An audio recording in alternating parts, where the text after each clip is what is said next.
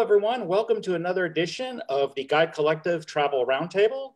I'm Andrew. We've got a familiar face and a few first-timers on here. So let's give a warm welcome to first-timer Colin, all the way from New Zealand. And he's got Mondumo Small Group Tours. Yes, good morning, or as we say in New Zealand, morena for good morning. And we have Anna all the way from Piedmont. So she's in their same time zone, thankfully. And she has Italiana Food and Wine Tours. And you'll find both of them on the Guide Collective. Hi, Anna. Thank you for having me. I'm very excited. All right. It's always nice to have some new blood on the show. And then I see a familiar face. Trish, how you doing? Trish Feaster. Hey, how's it going, Andrew? Hi, Colin. Hi, Anna. Good to see you guys. Hi, Trish. So we've got a bunch of topics. And as you might have noticed, someone updated the event page. So now everyone will know what we're talking about. But in case you didn't have a chance to check out what we're talking about, we're going to be talking about political instability and travel. We're going to be also telling stories of how we use our travel smarts to get us out of some tight jams and sticky spots. Eating alone in restaurants, is this a yay or nay? And something new, just because it's been in the news a lot the last few days, is rapid testing coming into an airport near you? And then we'll do an around the horn at the very end, talking about autumn, since this is our first show of the autumn. So my virtual background is from a place in Baku, Azerbaijan, and that will lead us into our first topic about political instability and travel. I had a tour planned for Georgia, Azerbaijan, and Armenia this year. For obvious reasons, it won't run, but this summer, there was a small flare-up between Armenia and Azerbaijan in one of their disputed provinces, this kind of borderland that's that no one recognizes. And it kind of hit me outside of COVID, is this going to be a problem? Now, I know this thing happens every few years. It's not near anything I go to on the tour, and probably not near most things that people go to. And I was just in both of these countries about a year and a half ago. And even though you could talk with people and get an idea of animosities, or, you can kind of read in the newspaper what this government says or that government says, do you really notice anything there? I ran a tour in Western Ukraine a few years ago, and I just had a few people say, okay, is there still some separatist thing going on? And the truth is, yeah, it's 1,000 kilometers east of here. And when you put it into perspective, they said, okay, yeah, and there's no travel warnings for this particular spot. And, people can kind of, use their judgment and say, okay, maybe I don't need to react so much just to something when you see, something in the news and you don't have all the information. So I've run a few tours in places, and for sure when I've done things in Turkey before, certain parts of Turkey were probably under advisement of not going. And I'm certainly not the kind of person that only reads the US State Department's travel warnings or not. I will look at them, but they're not biblical truth to me. And I'm wondering here, Trish, maybe if you've had some examples or some times where you've been traveling, whether with a group or just kind of by yourself, in places where, maybe you know it going into it, or maybe when you come back, you realize, oh, there's all this stuff going on. And did you notice it while you were there? Actually, yeah, I've had that happen a number of times in my journeys, either when I'm traveling solo, when I was taking my students to Europe, when I've been with my own tour groups, when I did some scouting tours with Rick Steves in Egypt. And all of those times, something either happened just right before I was about to travel, or there was ongoing turmoil. In Egypt, for example, we went there 2 years after the Arab Spring. Tourism was completely down. Everybody was on kind of this heightened awareness situation because there was so much chaos and instability with the government. The protests had been going on. And so people were really concerned. In my family in particular, they were asking me, is it okay for you to go? Are you going to be all right? What's going to happen? And the thing to remember is that there are people living in those places. And that a lot of the places that you go are much larger than what you think. There might be something happening in the downtown area, but you might be a solid 2 miles away from that, or you might be on the opposite side of the city. when things are happening like that, also security does go up. And so there is more vigilance, there is more alertness. And so if you are savvy about not going to those areas that might be particular hotspots, like if I heard a riot was going on, I wouldn't go to that area. I'd pretty much avoid that, but it doesn't mean that I couldn't enjoy other places or be with friends or do something like that. The same things kind of happened when I was taking students to Europe, and it was maybe 3 months after the Atocha bombing had happened in Madrid. And so there was a terrorist bombing that happened there in the train station, and it was a place that we were going to be. It affected our travel because we couldn't go into that train station. We had to deviate certain things, but again, we were really safe. The local authorities had made sure that there was enough security around, just all throughout the city. So the major monuments, the museums, all of those kinds of things, it feels very safe. And even in just recent years, those of you who have been traveling to Europe lately, if you go to Florence in the last year, pre-COVID, of course, but in the last year, if you went to Florence and you were walking by the Duomo, you would see armed soldiers there, really, like toting their machinery, their weapons, making sure that nothing was going to happen. And it might seem like, oh, that's really nerve-wracking and I don't want to be around that. What's going to happen? Nothing's going to happen because there is a presence there. In fact, it's probably the safest place that you could be at that point. So to weigh the situation and think about the actual risk versus what somebody who isn't there might be telling you. So meaning what you might hear in the media that is a little bit, I wouldn't necessarily say slanted, but they're trying to give you information in 30 seconds because they have to get to the next story. And so all you hear is this happened, this happened, this happened, without context, without the broader picture of what's happening. And so if you can talk to the locals that are there, talk to your hotelier, talk to the people in the restaurant, talk to whomever, and find out what's really happening on the ground, whether you're there or you're going to go there, I think just kind of will allay some of your fears. And that's a lot of what it is, right? It's good to be smart, it's good to be prudent, it's good to be vigilant, but you don't need to be fearful of something happening, right? Right around the corner. You could walk off, you could walk in your own street and get hit by a bus. You don't know when that's going to happen. You're going to walk around afraid, who knows? Most of these places, they're only on the news if that bad thing happens or whatever. It wasn't like every day I got the updates from Azerbaijan saying, oh, everything's normal. It's only you just see it on the news when it's like not normal or something like that. And I would say that what you said about talking to locals, even before you go, if you know some locals there, that's a place like Turkey where you hear not just media, but other whispers of like, okay, this southeastern Turkey part has got issues. And I talked to someone who was working there doing research for a university, and he was like, yeah, this city, like that's the place I won't go to. So if I get someone who knows the place and says, I won't go to that city, but these other places, they're in the same region, so they get painted with the same brush, but they're not really an issue because he's there. And so that means a lot more than just like, hey, this whole chunk of this country is like, no-go. I have kind of a real quick funny story because I haven't been to really dangerous countries, but within Italy, there's this fear of Napoli. And I'm up in the north and, there's a whole north-south thing in Italy. And my husband, he's from the north in Piedmont, and he would not go to Napoli. And he said, I will not take you to Napoli unless we are with a local. And we will not drive with our car we live in the province of Cuneo. So on our license plate, we cannot leave our car in Napoli because they will know.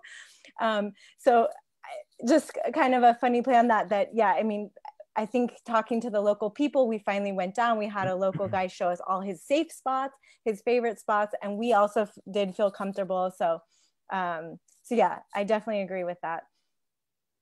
Colin, you have any experiences traveling in these types of places other than Naples? I've not been to Naples actually, but no, I was in Thailand in, I think it was 2013, and there was a bit of political instability, and to be completely honest, I didn't really know what was happening. I think it was protests against the government, or I don't think at that time it was yet against like the royal family, but I was there with a couple of friends and we knew it was happening, and we were kind of told by like the place we were staying, don't go near that certain area. But I was kind of laughing when Trish said, you know, if you hear there's a riot going on, don't go there. And we were kind of young, naive backpackers, and we thought, let's just go along and have a look. So we went along, and it's nothing like what obviously you see on TV. So exactly like you're saying, Trish, they show on TV the flashpoints and if there's 100 protesters and one of them smashes something, that's the image that goes on the newspapers and in the news. But we just saw peaceful protesters, and people were getting pictures with us and wanted us to join them, but we didn't stay for too long. But maybe that's not the right thing to do. But I think certainly, yeah, it's blown up by the media, what you see on the news. And another time that I suppose it wasn't really political instability, but traveling and a politics situation was during the Scottish independence referendum. So that was a peaceful political sort of debate. But it was nice for, I think, the tour members I was with during that time to be there during such a big moment of history. So it can be fun also to travel in countries when there's big things happening or big things maybe going to happen. And so it's kind of fun to be a part of it when it's part of history. That's a really smart point, Colin. And that reminded me, in a lot of places, I don't know how it is in Scotland, but I know that in France and in Italy, if there's a demonstration going on, everybody knows well in advance. I mean, it's very well organized because this syndicate or this union is going to do this march, and they want people to rally together, and they want to make sure also that things are not impeded too much, right? So public transportation is made well aware, the city is made well aware, there are marked routes where people can actually do their marches or their protests. And when I was in Paris, I do remember a major demonstration going on, and it turned out to be that it was for like a pay raise, right? And it was a pay raise for the engineers of whatever this one company. But what was really neat is that everybody turned out, right? College students turned out, professors turned out, people from different factories were turning out, because they knew that if this group was not getting their rights, what they were legally due, then that could happen to anybody else. So they marched all in solidarity. And if I had stayed in my hotel and not witnessed that happen, I actually went down to part of the route where the demonstration was happening. I mean, I learned so much just by listening to them, reading their signs, asking this person this, asking this person that. And so something that I could have been afraid of because all I saw on the news was demonstration happening, these streets are cleared, whatever. I would have missed out. And I got a cultural and a political and a socioeconomic insight into a country that I didn't have before, which was super cool. One thing on the place you were at, Trish, with the guards and whatever, because whatever. I think in the US, you got the policemen have guns and things like that. But like I was in Russia at a bank, and there's a young kid with an AK-47. Mm-hmm. It was actually the day after September 11th when I realized I better take out some money before the dollar just completely crashes everywhere. And I went in there, and here's some kid who's like 20 years old, with this like outfit that's way bigger than him with the AK-47. And at first I'm just like, what is this? But I was like, you know what? This is like the way it's like, for sure, like no one else is freaking out. So like, and then I thought, well, you know what? I feel a little bit safer because, it's everything just was like in that moment so weird. It's like, okay, well, this is probably normal for them. And so sometimes like what's not normal for us can be normal for other people. And so you just you have to kind of get used to it, which I think if you travel to certain places many times, you probably are more, you might maybe have to explain it more to guests sometimes because you don't notice certain things because they're more like, yeah, well, that's how it is in this country. And asking those further questions like, okay, it's like this and people feel comfortable with it, but why?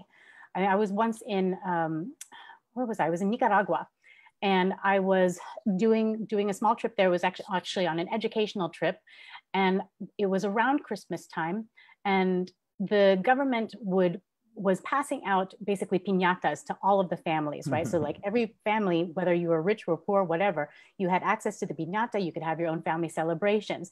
But what we learned also is that it was a way that the government was kind of appeasing the people, right? You give them this little thing that seems like, oh, okay, it's so much fun, it's great, we're thinking of you.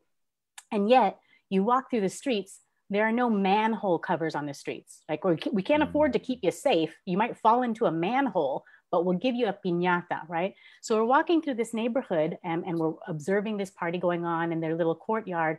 And, you know, we're waving hi, taking pictures, and people are smiling at us. And a woman comes up and she says, with holding her baby, and she's also with her mother, so 3 generations. And they say, you know, you probably shouldn't be here. I'm like, oh, I'm sorry, we didn't mean to offend. Really apologize. She says, oh, no, it's not that. You'd be welcome, except that that guy's watching you, that guy's watching you, that guy's watching you. They're eyeballing your purse, they're looking at your camera, and this is maybe not the best place to go. So she escorts us, the mom, the grandma, the baby, they escort us to the edge of the neighborhood, and they take us to in front of a pharmacy where an armed guard is standing there with his AK-47 or whatever weapon that was. And then I'm looking at this going, wow, this is really fascinating. But that guard is not only protecting the pharmacy, right? Across the street, there's literally a McDonald's and there's an armed guard there. And it's just, like you said, Andrew, normal for people because there's concerns, right? Nobody's actually dying in the streets, but they just want to make sure that you're okay while we party and have our piñata and not fall into a manhole, you know? Yeah, I would be more worried about, I think, the manhole than the people trying to grab my purse or grab my camera. So that's a good little segue into next topic, or really it's more like stories of using your travel smarts to get out of a sticky situation. And if you don't have 3 generations of Nicaraguan women to help you out of a tight spot like that, it's just some other kind of ideas or things that have happened to you. So this popped into my head when I was just thinking of like the first time I went to this country, that country. The first time I went to Serbia was 10 years ago. And when I was getting off the train, I realized, oh, I didn't make any prior arrangements. I don't know how to get to my bed and breakfast. I don't have any local cash. I don't know anything because it wasn't really planned. It was like, hey, I'm just going to go here and check things out. And when I got out of the train station, you know how train stations are, you've got all these taxis. And I didn't walk through the one exit, the main exit, because I didn't want to get harassed by these taxis, because I just figured, man, especially with no Serbian dinars, I'm for sure someone's going to rip me off, you know. And like I probably deserve it too, because I showed up like totally unprepared for this. And this was before I didn't have a smartphone or anything like this, so I couldn't just like order up something. So I went out like a side exit. And I just kind of surveyed all the taxis. I'm like, okay, I got to pick one taxi. I got the address.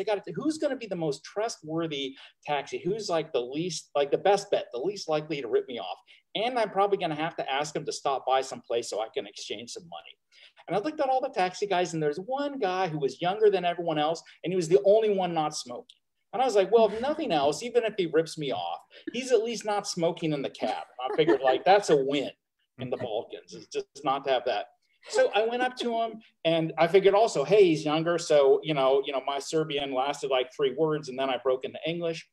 And he ended up helping me out, took me to a place that exchanged my money. I was still like halfway paranoid until I got to my hotel and looked at the exchange rate. And I figured, no, I didn't get ripped off. Ended up doing a couple of excursions with him. And at the end of my time in that city, he asked me, or the last day we were doing day trips together, he said, oh, where are you going next? I said, I'm taking a bus to Macedonia. And he's like, well, what time? I'll pick you up. He picked me up at the hotel, took me to the bus station and waited for my bus to come and waited for me to get on the bus and have my ticket checked and the bus to leave. And he didn't charge me anything. He's like, no. He's like, you already paid me enough for this. So it was like, okay, like, you know, that was great because the only thing I could think of was like, younger, not smoking, like that, you know, that should be good. And just not having that, be in that position of like having some random taxi driver grab you. And then you're like, okay, I guess I'll go in this taxi.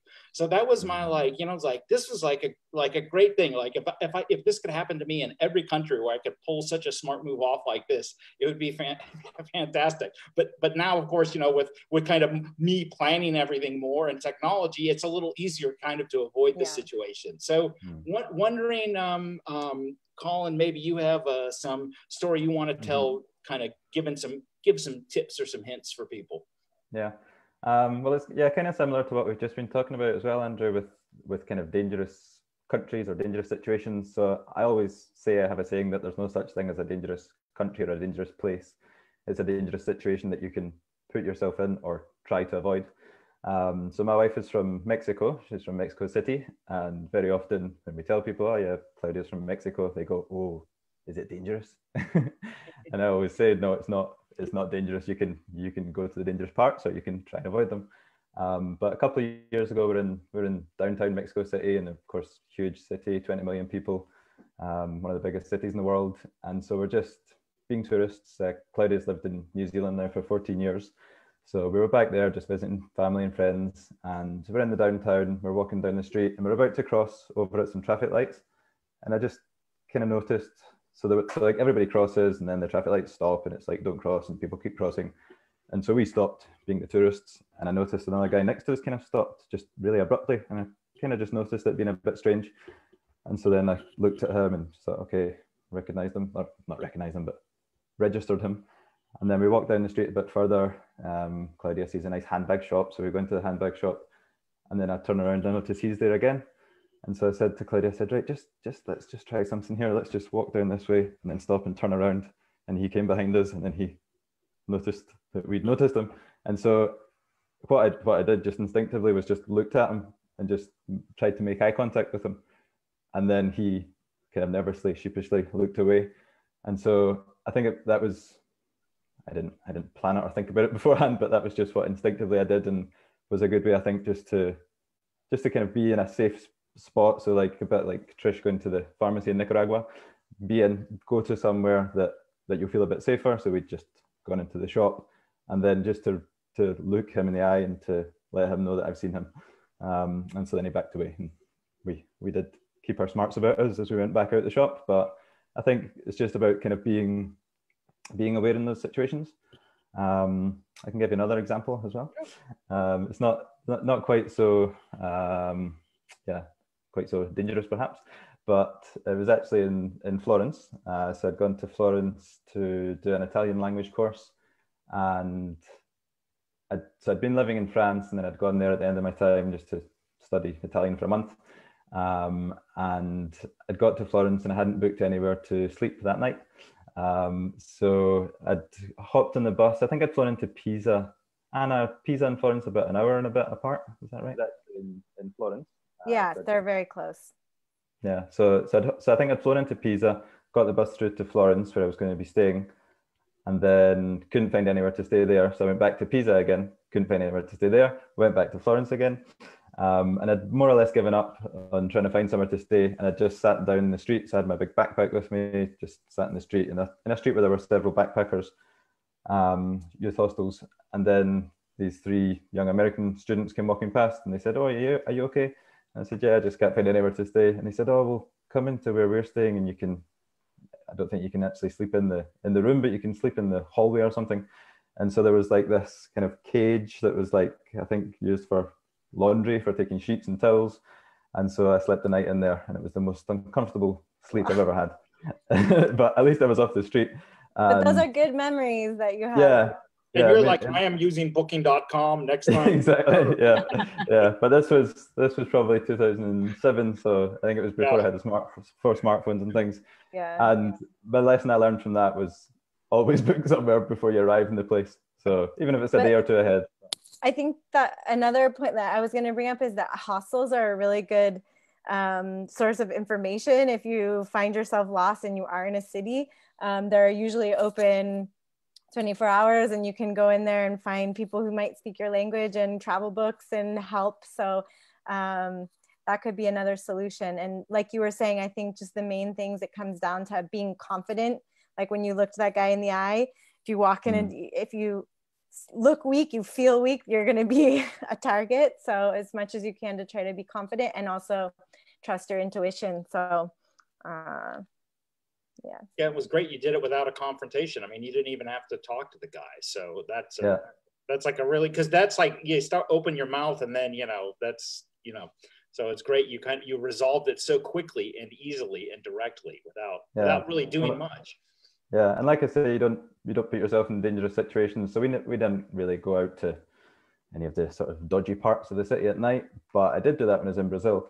But when I did, I was just very careful that I didn't take any valuables. I speak Portuguese as well, so that sometimes I think surprised people when they started speaking to me, and then suddenly, oh, he speaks Portuguese. And so knowing the language can get you out of some troubles as well. Oh, definitely. Trish or Anna, you have a story to share?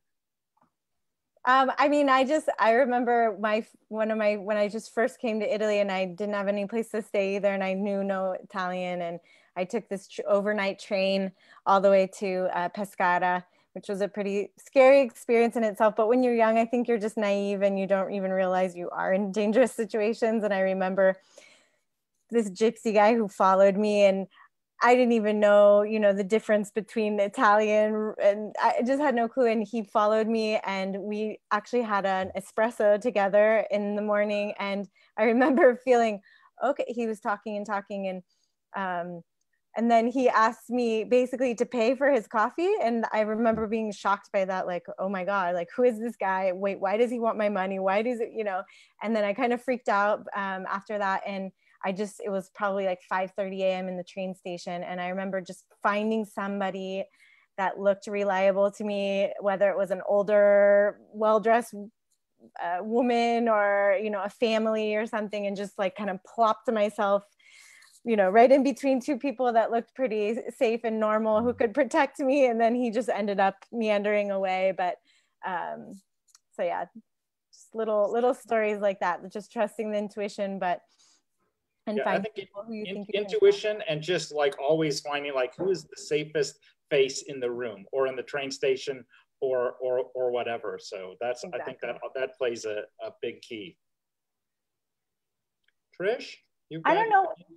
Yeah, I have maybe not so much about my travel instinct, because sometimes that leads me awry just because I'm jet-lagged or freaking out. You can tell us, and then everyone would do the opposite of what you do. So that would be helpful. But what I do rely on is I'm really embracing technology and allowing it to be my useful resource whenever I'm someplace. So I think I kind of always gravitate towards Italy when I think about this, because on the trains, trains in Italy, I have found can very much run on time, but more often than not, I am waiting around for an hour for the train to actually show up, or I've just missed it, or something like that has happened. But it's been nice to be able to use apps like the Trenitalia app to be able to find a new train schedule and get on the next train, or if something happens, if there's a transportation strike. One of our viewers commented about transportation strikes in Italy, how that can just like make you just want to throw your hands up, because it just throws a wrench into all the machinery that you're doing for your travels. But when you have apps like that, and you can be mobile and you can check right away and rebook something or do this, pay for it on your phone, it makes you so much more nimble, and you can just not let it stop you in your tracks, to continue with the metaphors of the train. Well, I might say for the person commenting about the train strikes or transportation strikes, I'm not sure, but I think another reason to go with Flixbus, because I don't think they would have that issue, because I mean, they might have Italians working for them, but I don't think they're in that union. So just a shout out for those, like I use Flixbus all the time now in Europe, and I do love trains, but damn, Flixbus can be really, really comfortable and really reliable and price wise really good. So because I've had guests show up late to tours, or had to come in extra early from wherever they were at because of the scheduled Italian transportation strikes and things like that. So it's definitely good to get yourself on those outlets. Where I live in Slovenia, it's never something I think about, and I'm guessing, I don't know, I have no idea about New Zealand, to be honest, but I don't know if that's an issue there, but there's certain countries you really have to, probably France and Italy would be the two main ones, or Germany. Public transport generally in Italy in New Zealand is not great. People are very, very car dependent. So often I hear of people coming here as backpackers or travelers, and they really struggle to get where they want to go with public transport. So I think it's not through any fault of strikes or different things, but I think just because New Zealand has a lot of very rural places, that it's really hard to have a good system that connects up everywhere. So I think that's something that could be improved here. Maybe we need to get, what was it? Is it Flex? Did you say Flixbus, Andrew? Flixbus, yes. Next time you're in Europe, you could for sure take them somewhere, because they're running everywhere now. So that's and they've bought out a lot of other companies Yep. as well. Some companies in Spain and in Italy, just smaller bus companies that they had the machinery, right? They had the buses, but they just weren't managing the routes very well. And so Flixbus has taken over some of those, and it's been really great because it opens up even more places where you can go. Fantastic. Yeah, and you don't have to, if you go from one country to a country 3 other countries away, you don't have to figure out, is it this country's bus that I'm going to take, or is it the country I'm arriving in's bus company, and figure out what those schedules are, or go to like Eurolines or whatever that used to be. So it's I can't recommend it enough. So one of the things that I can't really recommend so much, or that I don't like, is this. And someone, I think we brought it up in a meeting not so long ago, was eating alone at restaurants.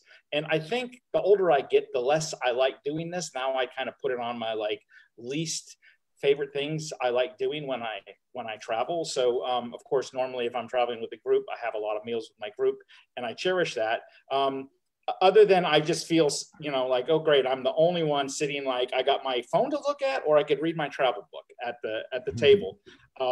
The other thing too is when you go to a new country, especially when you go to a new country or some country like Georgia, where you want to try all these dishes, you're either like going to waste a lot of money or waste a lot of food, or you're only gonna like, okay, I only got to try like one of each of the appetizers and the main and the desserts or whatever. So just for the fact of wanting to try a lot in a new kind of cuisine culture, you really need some co-conspirators to kind of help you out, so you can kind of like share dishes or do mezes or whatever. So I'm not sure, because I've heard that some people like don't mind this, or maybe they like this, or maybe they have some ideas of how to like remedy this situation. What do you say, Anna? I mean, I don't know who really loves eating alone. It used to be a huge problem for me. I mean, I don't even like eating in restaurants where there are no other people inside. I mean, even with my husband or friends and there's nobody else inside and there's dead silence, I hate that. I always look for the crowded restaurants with some buzz going on. But in my case, it's gotten easier the older that I've gotten, because I think for me it was more of a confidence issue. So when I was young, and now we have smartphones, of course, like you were saying, so you really don't know what to do. You just look at your phone and catch up on, for me, if I'm touring around, I always ask them, well, if you don't mind, maybe I'll eat with you. But I eat so much every day, all the time. It's actually a nice excuse for me, the opposite of what you were saying, to just eat less and eat a salad or something instead of pasta. No, but I think, the older that I've got, the more, curious I'm just happy to observe what's going around. So maybe choose a restaurant where you can sit outside, or there's something more interesting. In the States, I think we're used to kind of eating at a bar if you're alone, or having big screen TVs with sports on them or something, which makes it a little easier when you're alone. But in Europe, you don't get that in a lot of places. So it's just a lot of me peaceful reflecting time, which I'm getting to be okay with now. So, and then you read and catch up on what you need to. So. I don't mind eating alone. I think probably, to be honest, it's something I would do more when I'm not in my home city. I think you definitely probably feel more conscious about it being in the place you live in. But whereas when you're in a foreign place, you stand out anyway, and depends where you are, but you're kind of in whole new surroundings. And I think, I quite enjoy it. But when I was in Paris, I was like 18 years old and backpacking, and I went to a restaurant on my own, of course. And I just kind of scanned down the menu. I saw something that said steak, and it was a decent price. I said, yeah, I'll have that. So the waiter brought it, and then it was steak tartare. So for anyone not familiar, that's raw. I think it's raw minced meat. And I didn't know steak tartare before that, so I started eating it, and then I was kind of struggling with it. And the waiter recognized that, though, and he came over and he actually said, "Do you want me to ask the kitchen if they'll cook it?" So those stereotypes. So you didn't like it? No, I probably No? like it now. I definitely Because would like it sometimes now. that happens when you're like, just bring, I've done that, whatever, just bring me, Yeah. a sample. And then it was like, oh my God, I don't know what I'm eating, but it tastes so good. Maybe Yeah. sometimes it's better not to know what you're eating, but. Yeah, but it was really kind of the waiter just to say, do you want them to cook it? And I said, yeah, okay. So they cooked it. And so I had cooked steak tartare, and it was great. Yeah. But actually, helps. Sorry, I think it helps when you can speak the language wherever you're eating alone, because you can always chat it up with the waiter or the people next to you if you have that outgoing kind of personality. But it is really hard when you can't understand anything on the menu or. Yeah, and it can be a nice way as well, just to meet people and have a little bit of small talk and conversation, like with the wait staff, because they'll realize that obviously you're on your own, and so they'll be a bit more attentive, I think. Yeah. Yeah. And then I actually last year, when I was back in Scotland and I was in Glasgow, my home city, and I was near the end of my time there, like just had about 3 days before coming back to New Zealand, and I happened to be over in the west end of Glasgow, and it was kind of late afternoon. I hadn't had lunch, and then I was walking past a really good restaurant I'd never been to. It's called Kailbruach, if anyone wants to check it out. So I was walking past and I thought, I've never tried this. Go on, I think I deserve it. And so I went in and just asked for a table for one, and I had the degustation menu, so just the whole thing, just a long lunch. So just the starters, a moose bush and everything, and wine pairings with it, and it was great. And I just, again, chatted to the waiters, and even this couple next to me at a table next to me, they started chatting to me, obviously, because they noticed I was alone. But maybe things like that happen more in places like Glasgow, where everyone talks to each other. So. And drinking a lot. Yes, as well. Yeah, that could definitely change the equation somewhat. Yeah. Well, yeah, Irish pubs, Scottish pubs, or if you go to Germany, obviously, if you go to any beer garden, it is communal seating together, right? So you can be alone and suddenly you have 500 friends, and everybody's just, it doesn't matter what language you speak, because you speak beer, and that's all good. Yeah. Exactly. That is true. Yeah, I right before when I was doing a little research on this, I saw a couple apps, because I vaguely remember someone telling me when I mentioned this a few years ago, oh, there's some apps you can get, so if you don't want to dine alone or whatever. And I'm not sure if anyone's used any of them, but most of the ones I looked at were like, I don't think they're around anymore. So I'm not sure if that whole idea took off. But when I first traveled to Europe, it seemed like there was a few more restaurants that would seat you with other people that, like, hey, we've got a 4-person table and there's only 2, and put you there. And I always enjoyed that, because that's a great way to meet people that you're just, you're not going to meet, especially like maybe if you're at a bar, it's one thing, but if you're at a restaurant, it's great. And I remember one place in Estonia, I think I spent like a couple hours like afterwards just walking around with these, I think they were both sisters from like the neighboring country, and they hadn't been there. So I was like, oh, I've been here for 5 days. I'll give you like a free tour of what I know. So that was so much better than, it was like, well, here's me and my Lonely Planet book again. But some of the delight of eating on your own is sometimes not to have the conversation, right? To just sit there and sit in silence and sit and observe.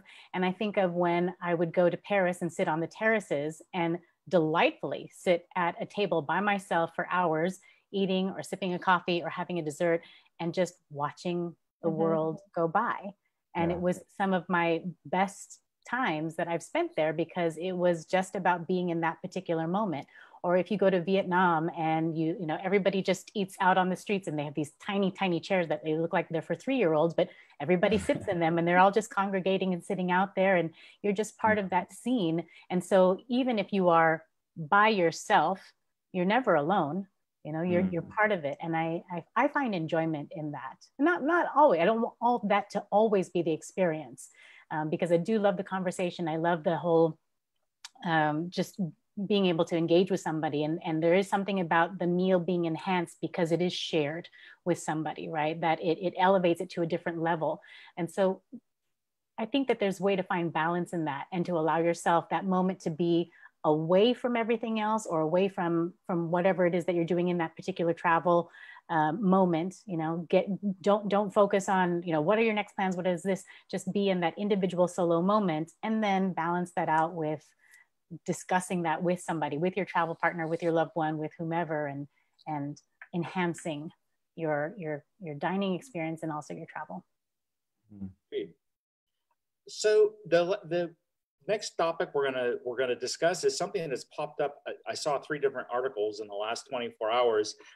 If you know, and this is, you know, this for me is like actually like a really big, I think for all of us in the travel business and for people who want to travel, a really big deal is if rapid testing is going to come to airports, but kind of more than that.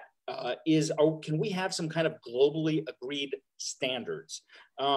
So travel industry, which includes like the airlines and it's called IATA, International Air Transportation Associations. They want governments to kind of develop and get like some kind of harmonious approach. So rather than just saying, okay, if you're American or if you're from country X, Y, and Z, you can't come here, or if you do, you have to do 14-day quarantine.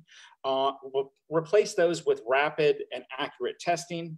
Some of the articles mentioned a few different tests that would be somewhere between 5 minutes up to maybe 40 minutes. And they actually mentioned prices like $7 to $20, which is a lot less than like if I had to pay for a COVID test here in Slovenia. And I think it's the same thing in the States and other places. A lot of people have been asking me, for the last couple months, especially people who want to go on a tour next year or just want to travel or say, oh, you got your ear to the ground. What's going on? And I'm always saying, okay, one, I don't know anything more than everyone else does, but I know what needs to happen, at least in my opinion. And what we really need is we need medicine, technology, and business to come up with solutions. Because I've seen how politics have played out in Europe, and it's been absolutely garbage. Because at the end of the day, what do you want to get on a flight and say, oh, everyone on this flight, because whatever, they all have Swedish or French or whatever EU passports, that's okay. I'm sure I'll be okay, or regardless of what their health situation is. Or would you rather be on a flight that's like, okay, anyone who boarded this flight it's on this flight right now, they all had to have a negative test to get on this flight. I'd rather be with that because I'm going to have more confidence that that's a more truthful way of doing it. And it does get rid of politics, and it does have all the airports with the room they have, the technology, the security, everything else. They're the one kind of center where you can go to rather than just say, okay, everyone go to a hospital and do this and that.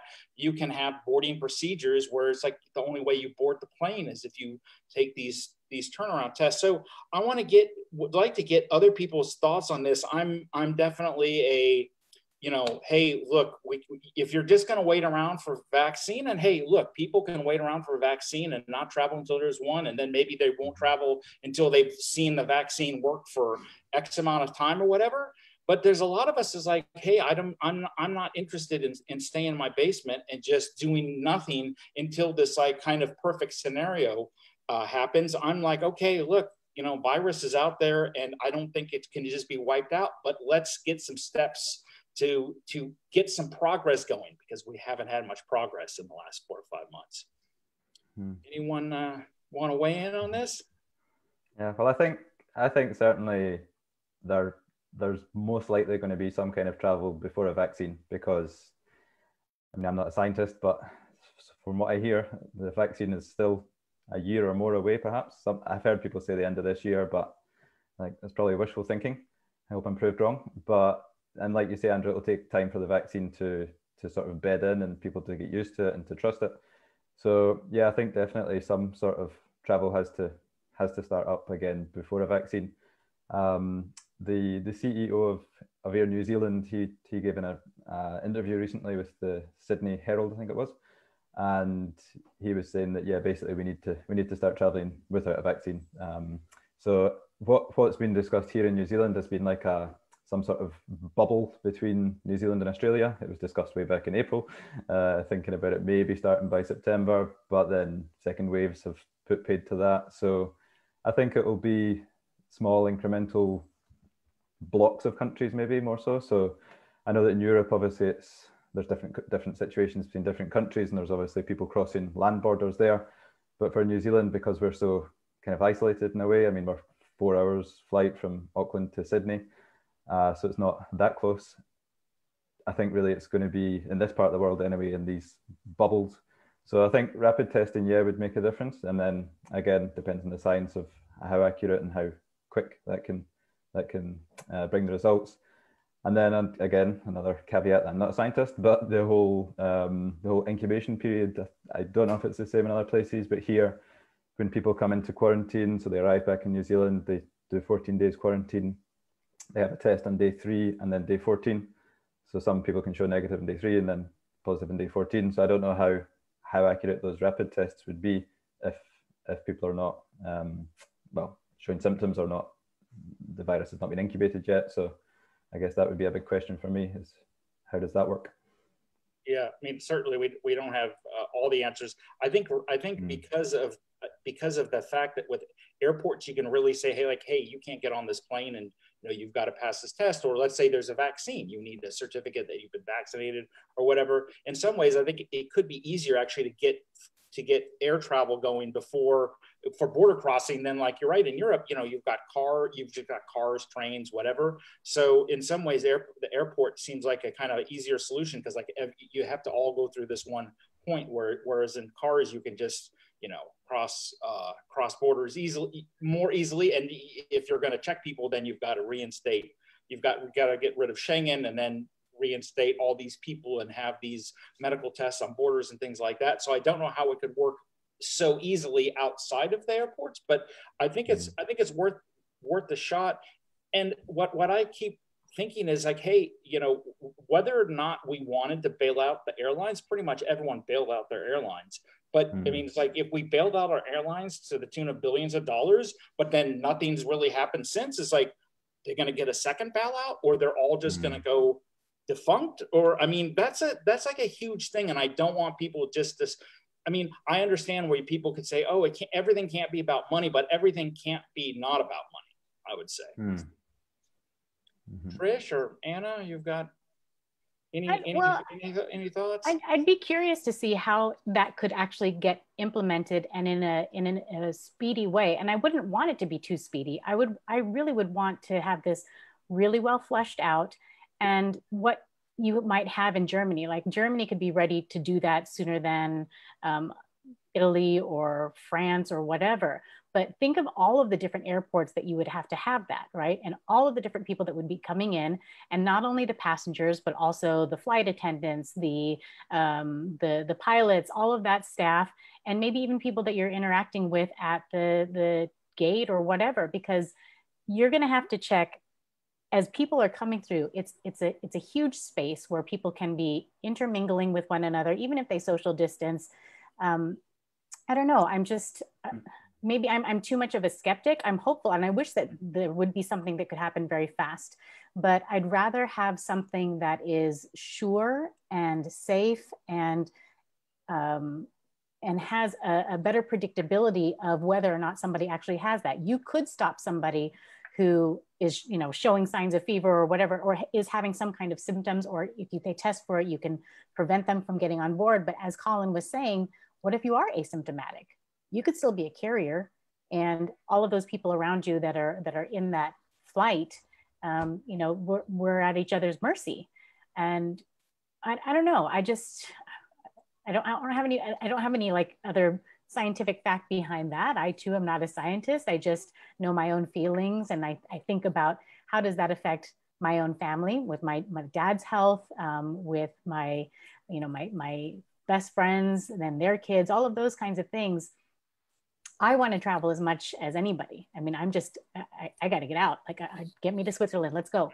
But I don't know. I got to weigh that safety factor, and I don't need to be rushed into doing that just because of my inner desire to get somewhere else. But it's all going to be choice anyway, and you're going to pay for it. I mean, that's the thing. It's like so many other things. It's like there's a lot of things that I don't want to do, and I'll choose not to do them. And I think that this could work, because initially it's not like everyone's going to be, the hordes of people are going to be rushing back to the airports and have these crowds.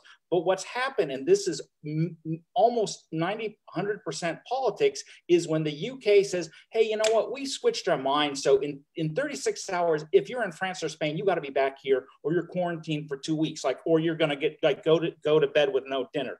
And so what happens? Everyone floods these airports and train stations, and that's when, and you have no control over that, and there's no testing there, and you're, if anything, you're probably made the situation even worse. So my thing is, because I've just seen so many examples of all these countries just F things up so badly, or not make any decisions based on New Zealand. People from New Zealand could have come to all the EU countries, and so many of them, like, no, we won't take them, but we'll take our other buddies over here, because like our president and their president are buds, and their country's doing worse in COVID, but we'll have them. But like New Zealand and Japan, which are doing much better, we won't have them. It's like, man, you just, I get to the point where it's like, if you're either going to let people in based on medical reasons, or you're not going to let people in, because the whole country thing is just, it all goes into politics so quickly. And that's my biggest frustration. I mean, it's to me, it's a worse situation now than when we were under lockdown, because you figured, well, someone's going to have a plan. And I'm at the point where I just can't imagine any government really, having some great plan, other than maybe they could have a plan for their own country, but otherwise some kind of global thing. I think like most things are led now by business or innovations or technology. So I'm curious to see what this will happen, where this will go. One other article that just came in about an hour ago was that United Airlines is going to try this just on this, like, San Francisco to Hawaii flights. And they're going to do like you can either do it there at the airport or do some kind of mail-in test. And I'm sure there's a window on that. So, because I think Hawaii is going to open up, and this is going to be some, kind of test to see how this will work, if they can open up at least to like the San Francisco market. So I think it's going to happen, like, probably, like Colin said, in these smaller bubbles or smaller chunks, and then kind of see how it goes from there. It's definitely a step in the right direction, I think, because we don't know how long this is going to last. So yeah, I think it's an interesting idea. Like you said, there is a lot of politics involved. I mean, I actually did have 2 tours last week, and they were both from the UK. And you're hearing right now, oh, they're on the verge, of another lockdown. And then you're thinking, but this country, they have no quarantine here. They don't have to do anything because of business reasons. So, how much sense does that make? So like, I definitely agree with what you're saying, Andrew, but I understand you too, Trish, that, it has to be something that's reliable. And then how frequently do the visitors have to take this test? And they tried something like that in Italy, because after such a hardcore lockdown here in Italy, everybody was dying to go on vacation, and, August is a must in Italy. You have to take your Ferragosto, but they were testing people before they got on the ferries to go to Sardinia, to the island, because Sardinia at that time had like 0 cases, and they didn't want any of us coming there. But I don't really know if they ended up testing everybody, but there were outbreaks in Sardinia eventually. And maybe that's because they weren't, checking people at the airports, or there were other ways that people were coming in. So, or also just people, like, whatever, not listening to the rules or not playing by the rules that you're supposed to. Because I've seen it here in Slovenia and Croatia, where the press has said, hey, there's this kind of false narrative of like, how most of these cases must have been imported. But now, and I don't know how they do it, but they can do it. And this, like, hardly anything's imported. So it's more or less, hey, like, these people broke rules, or didn't do this, or didn't do social distancing, or, someone got around the curfew at a club and rented a boat on the water. So therefore it's not, and then there's 30 people test positive who went on that party boat. So, because I know there's some people who be like, okay, yeah, if you let more people in, you're going to get more. But it's like, I think it's really it's the behavior of people. And so if a bunch of idiots want to break all these rules and party together and do whatever, if they're not allowed to go to country X, they'll be doing that in this country. So in some ways, I was kind of glad this summer, where it's like, okay, Slovenians, you go down to Croatia like normal. And if you're going to, not heed the warnings and all that stuff, that's fine. Because I could walk around my city where we have, 2 active cases, and we've had, I think, the entire year here, because it's like, it's safer here because people aren't doing it here. But I think it's still a lot of behavior and other issues, and not just, hey, people traveled and that's the reason why, you know, we've had another outbreak. But I mean, hey, this is a huge topic, and we don't know all the, you know, how these tests will be, how accurate they will be. But I think this is like the first time, it seems like, since we've been doing Guide Roundtable, that I've read these articles where it's like, okay, someone's actually talking about trying to get some standards and some way to get things going. So I'll take that as a positive, you know, as some baby steps for now, for sure. So let's go light at our very end here with around the table. Since it is autumn, I figure out I'll ask everyone. I'll start with you, Colin, first. Is what's the one thing for you that says autumn, or the one place you go, or the one thing you do, or the something that you start eating or drinking or whatever that's like. And I know, and I'll just like as a caveat, yes, yeah. I know it's not autumn in New Zealand, so I'll give you two. You can either tell me about autumn, or tell me since it's spring now, you can tell me how do you know it's spring when in New Zealand? Yeah, well, I was just about to totally throw a spanner in your question there, Andrew, because we're getting into springtime here in New Zealand, and the thing that for me, well, here is I've lived now in New Zealand for 5 years, and it still all feels upside down. So basically, we're getting into spring now. Yeah. So we get into spring, and then we start talking about Halloween, and we've imported traditions like Guy Fawkes.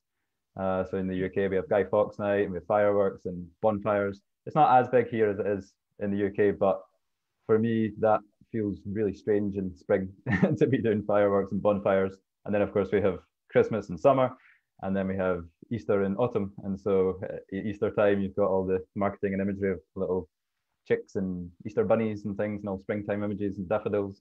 And it just doesn't feel right. So for me, autumn is upside down. You don't even know what that is anymore. Yeah. Doesn't exist. Anna, you have something about wine or vineyards or something? Yes, of course. I mean, it's like the natural transition of rosé and white and sparkling wines to, okay, we're ready to open the good stuff, the Barolos, the red wines, the important wines. So, and also here in our area, it's famous for chestnuts. So once you see just all the parks and all the streets full of chestnuts, you know that it's fall. You cannot beat that smell. That is just like I'll never get tired of the roasted chestnut smell. Trish, what about you? What's your it must be autumn. Okay, well, since I am now back in my hometown of San Diego, it's kind of strange because we still have all of our hot weather going on, and typical for autumn for us is to have the Santa Ana winds, which are the east to west blowing winds, which brings in a ton of heat. And I mean, not to make light of it, but it's kind of true. I know that it's autumn when it's fire season, right? So that we've got all of that going all over California, all up and down the West Coast. But when I was living in Seattle, autumn was just my favorite time of year, to see all of the leaves changing colors into these ruby reds and these rich orange colors and these saturated yellows. It was stunning. And it was something that I hadn't known, having lived in California basically the majority of my life, and then moving up to Seattle 10 years ago to experience that for the first time. And then the following years, it was just magical. And that's the thing that I always look forward to. And yeah, getting wrapped up in your sweaters and wearing your scarves and having, you know, a different jacket, different coat for every day of the week, you know, match the leaves, whatever. That was the thing. I loved it.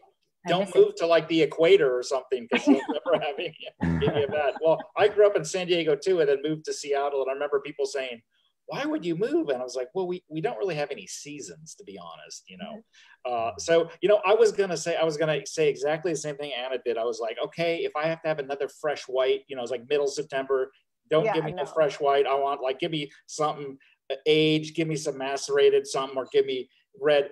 But the one thing that, so I won't do that and chestnuts, because both of those are Okay. excellent. Well, we're not far from each other, so that makes sense. Exactly, yes, good taste buds think alike. So I will go with, I've got quite a few good friends in Slovenia that are photographers. So that, I kind of wait until, like, where's that post? Where's that awesome photo post they have of the color somewhere, you know, because they're like, you know, they're the kind of people that will, you know, go on a hike for 4 or 5 hours just to get to that one viewpoint or whatever. And me, it's like, oh, I'll drive by. Oh, I'm gonna pull over here and take a couple shots from the roll down my window and then like move on. But like they do all the hard work to go to these beautiful places and get all the colors. It's like, so when I see those like starting to pop up on Facebook, because I live on the coast, so it's kind of like being in San Diego or California, you know, it's like, yeah, it's, you know, maybe a little cooler, but so autumn to me is seeing everyone's got their kind of fall color picks and things like that. And the fog, lots of, where we live, there's the rolling hills of vineyards and then all the castles on the hills. And you start seeing the morning pictures where it looked like there are castles floating on the clouds. And so that's really special in the fall. Nice. Well, everyone, thank you for joining us, all the viewers out there. Thank you to Colin and Anna for coming on and being first timers, and you're always welcome back another time. And speaking of another time, we're doing this every 2 weeks now. So our next episode is going to be 8th of October, so 2 Thursdays from now. And everything's not completely set in stone, but we'll do another expat roundtable. I will not be moderating it because I'm going on vacation or something like that, or just, I don't know, doing, you know, still hanging out in my apartment, but not being on the show. Sarah's going to take over for that, and we'll have some fresh voices, some new voices from Europe talking about expat topics. So everyone stay tuned for that, and we'll have something up on the Guide Collective Facebook page letting you know more details when available. So thanks everyone for joining us. Thanks, Grazie. Thank you. Good evening or good morning. Ciao. Good morning. Ciao. Bye.